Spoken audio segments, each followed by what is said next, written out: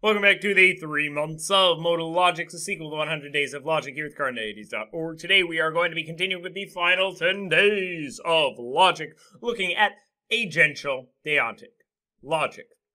To be clear, this video and the next two videos are going to be on kind of advanced topics in each of the 3 modal logics that we've looked at. This video, of course, is going to be a bit of an advanced topic in Deontic Logic, looking at how we can combine Deontic Logic with actually another modal logic known as Agential Logic to deal with some of the problems and paradoxes that can arise for Deontic logic. In the next video, we'll look at an advanced topic in temporal logic, talking about how we can represent the interval as opposed to the instant model of time logically, and in the video after that, we'll do something for an advanced topic in epistemic and doxastic logic.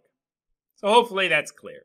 Now, agential or agent-centered logic is going to help solve some of the puzzles and problems we have in Deontic logic. Now, obligations are going to differ depending on who has them. It might be impermissible for just anyone to go up on the street and kiss Abhishek's wife, but clearly it is permissible for Abhishek to kiss his wife, at least if she lets him.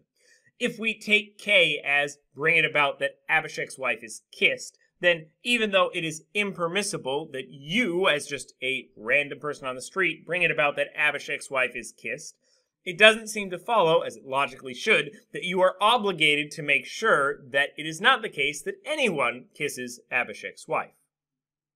Just because it's impermissible for anyone on the street to kiss Abhishek's wife, it doesn't mean that it is the obligation of everyone on the street to prevent anyone from kissing Abhishek's wife. However, our logical definition of impermissibility simply is it's obligatory that not K. So we have a problem. In order to explain these types of situations, we're going to introduce a new set of deontic operators involving bringing something about. Basically, while it may be impermissible for you to bring it about that Abhishek's wife is kissed, it is also impermissible that you prevent Abhishek from bringing it about that his wife is kissed. Hopefully that makes sense. Now, this new set of modal operators is going to be based around the idea of bringing something about. And we're going to represent that with BA. So BAP means that someone brings it about that P. Not a specific person, but generally someone. So BA, the dishes are washed, means someone brings it about that the dishes are washed.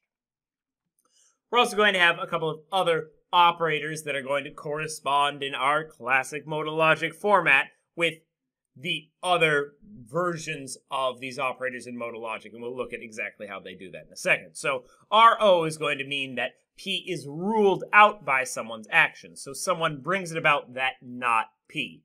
RO is defined as BA, not P. So RO, the train gets in on time, means that someone ruled it out that the train will get in on time. They brought it about that the train will not get in on time. Hopefully that's clear. RO is ruled out. BA is bring about. NR means that P is not ruled out by someone's actions. It is not the case that someone brings it about that P is not the case. NRP is defined as not the case that BA not P. NR, the ship can be saved, means that someone did not rule it out that the ship can be saved, or that someone did not bring it about that the ship cannot be saved. So basically, the ship can still be saved. It's not ruled out that the ship can be saved. NB means that P is not brought about by someone's actions. It is not the case that someone brings it about that P. NBP is defined as it's not the case that BAP. NB, the dog is walked, means that it is not the case that someone brought it about that the dog was walked.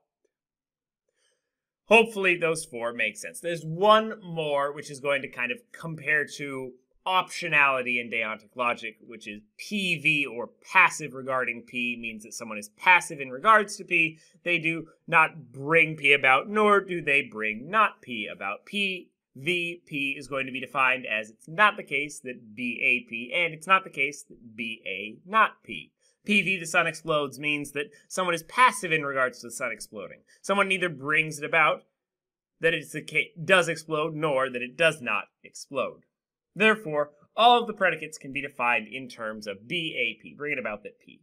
RO is defined as BA not P, NR is defined as not BA not P, ND is defined as not BAP, and PV, as we just said, is defined as not BAP and not BA not P. Correction there. So, these different terms can be used to create a classic modal logic square. So BA and NB are going to be contradictory, as are NR and OR. Makes sense. Bringing something about, not bringing it about. Ruling something out, not ruling it out. Seem to be naturally contradictory terms. Our top two are going to be contrary. At least one is false. They can't both be true. While our bottom two are going to be subcontrary. At least one is true. They can't both be false. And we're going to have subalternation relations going down the side. Truth flows downwards. If the top one is true, the bottom one must be. And falsehood flows up. If the bottom one is false, the top one must be. Hopefully that makes sense. Once again, this is a classic square of opposition. Check out all of the other videos I have on Deontic and other squares of opposition if you're curious. Now, like any modal logic, there are axioms for our agency logic. Here are a few of them. Axiom T, if someone brings about that P, then P is the case. Seems to make sense. Conjunction axiom, if someone brings it about that P and Q, then they bring it about that P and they bring it about that Q. And the tautology axiom, it's not the case that someone can bring about a tautology. Tautologies are just already true. You don't bring them about. You don't cause them to be true. Now what we're going to do is we are going to look at how bringing about can be paired with our obligations to come up with new ways to describe the ways that obligations are put out there in terms of agents. So let's take a look. OBBAP means it is obligatory that someone bring it about that P. OBBA, the light is turned off, means it is obligatory that someone bring it about, that the light is turned off. Not OBBAP means that it is not obligatory that someone bring it about that P. It is equivalent to it's permissible that it's not the case that you bring it about that P, or it's omissible that you bring it about that P, or it's permissible that you do not bring it about that P. It's permissible that no one brings it about that P, or it is omissible that someone does bring it about that P.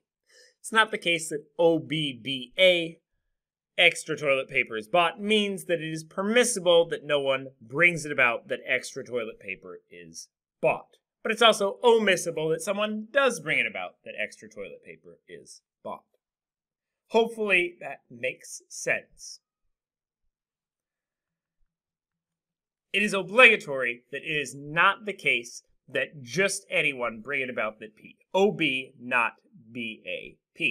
This is equivalent to it is impermissible that you bring it about that P, and it's obligatory that you do not bring it about that P. Note here that we are saying that it is impermissible for just anyone to bring about that P, not that P is impermissible for everyone. OB, not BAP, break my television, or OB, not BA, break my television. It is impermissible for just anyone to break my television, but it seems permissible for me to do it. Note, this is importantly different from this statement, which is, it is obligatory that someone bring it about that not P. This is equivalent to OBROP. It's obligatory that P is ruled out, and it's impermissible that it's not ruled out that P. Note the difference here, because here's an important thing for our paradox.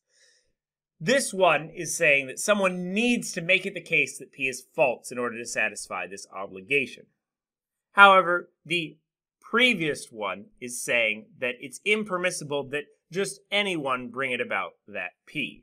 Whereas this one is saying it's impermissible that someone does not rule out that P. OBBA, it is not the case that the house is unlocked, means that it is obligatory that someone's actions make it so that the house is not unlocked. Hopefully the difference here makes sense.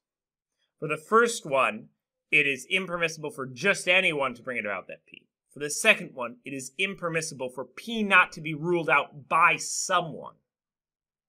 All right? Hopefully you understand the difference there. Think of Abhishek and his wife to really understand that. So, it is not the case that it is obligatory, that it is not the case that someone brings it about that P. This is equivalent to PE, BAP, and OM, and BP. It is omissible if your actions fail to bring about P.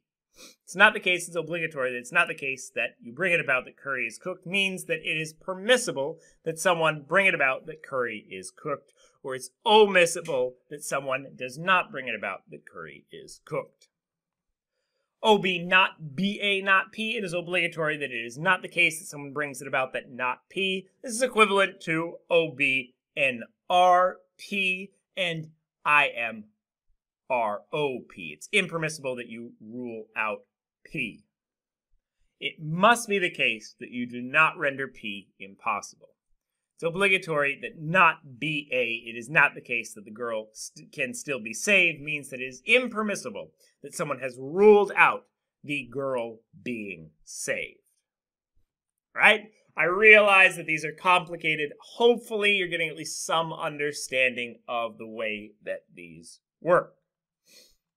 Now, OB, BA, not P. It is not the case that it is obligatory that someone brings it about that P is not the case. This is equivalent to it's omissible that P is ruled out, or it's permissible that P is not ruled out.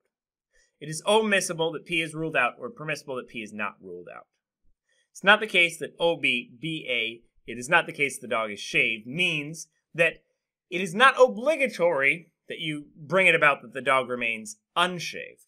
Or it is permissible not to rule out the dog being shaved, and omissible that you have ruled out the dog being shaved. Hopefully that makes sense. On the other hand, it's not the case it's obligatory, that it's not the case that you bring about that not P, means that this is equivalent to it's permissible that you rule out P, or omissible that you don't rule out P. It's permissible that some P is ruled out, so it's either obligatory or optional that some P is ruled out. Or it's omissible that some P is not ruled out. It's either optional or impermissible that some P is not ruled out. Not OB, not BA. It is not the case that the house is clean means that it's permissible if you've made it so the house cannot be cleaned, but omissible if you've not yet ruled out this possibility. Hopefully those two make sense. I realize we're getting pretty complicated. The knots are getting in there a lot. Try it with specific examples and plug them into each of these different formulations that are equivalent to see if one of the various formulations makes sense to you. Now, as I noted, we can use this to solve the problem from earlier. It's impermissible for you, or just for anyone, to bring it about that Abhishek's wife is kissed, just as it's impermissible for just anyone to come in and break my television, but it's also impermissible for you to prevent Abhishek from kissing his wife, or to prevent me from breaking my TV.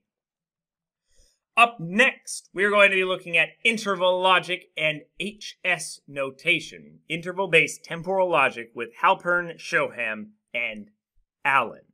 It's going to be quite a tough interval logic-based video, but it's actually a really cool way to express logic that's very different from instant-based logic. Watch this video and more here at Carneades.org, and stay skeptical, everybody.